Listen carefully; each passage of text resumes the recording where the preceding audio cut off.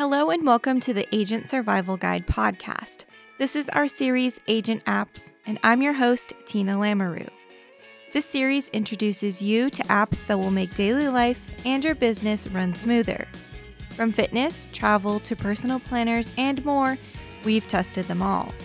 This week's apps are holiday apps. It seems like every year, holiday preparations start earlier and earlier. I started my Christmas shopping in July, so I'm already done.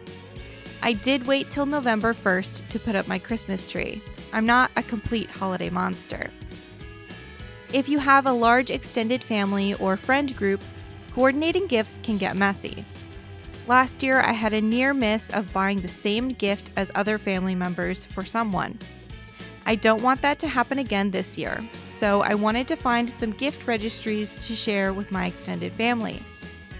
You can create a registry on Amazon, but that limits the choice of stores.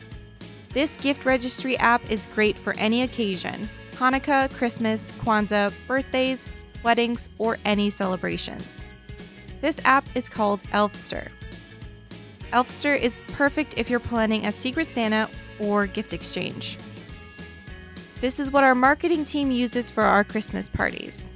When you get started, you have two options: create your wish list or organize a gift exchange.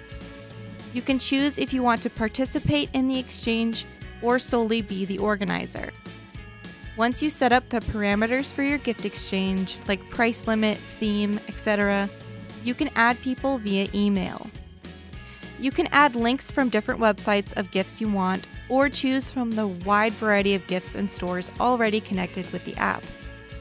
As the organizer, you can pair up people for the exchange, and the participants can remain anonymous to each other, but they can still communicate if they need to through the app. You can create draw restrictions, which prohibits certain people from matching up. This might be good if you want to diversify the draw and pair people who may not know each other as well, or if there's some tension in the family.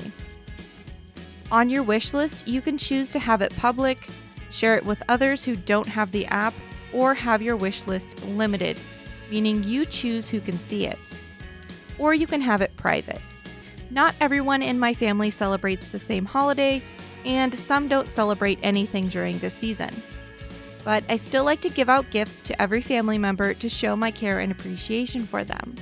So this app definitely helps me keep track of all the gifts that I need. It allows me to share my wish list with my family and friends.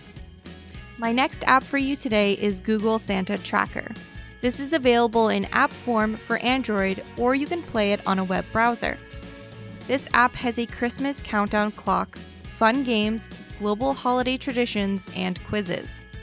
As an adult, I had way too much fun exploring this app.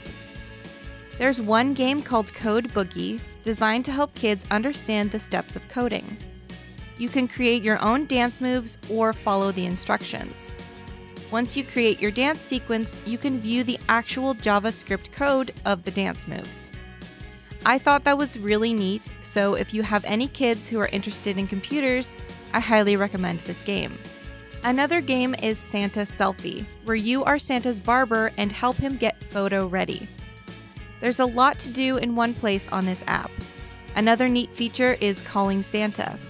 You can have your Google Assistant connect to Santa in the North Pole, and he can sing you a song or tell you a joke. Google Santa Tracker is a great way to keep your kids entertained or explore the app together as a family.